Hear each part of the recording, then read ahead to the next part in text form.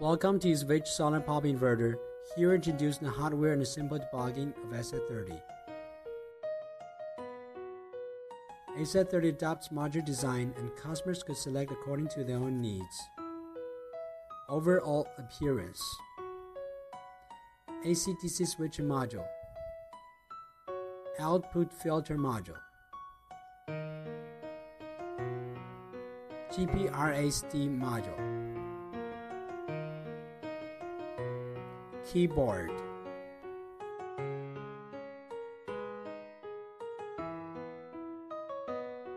synchronous and asynchronous pumps in this video are replaced by the motor, and the input power is commercial power. Debugging process, please refer to the left diagram. The main wirings, please refer to the wiring diagram in SI30 manual. No need to do any parameter setting for asynchronous motor, and you can directly use the start-stop button on SI30 cover or forward-stop keys on the keyboard to operate.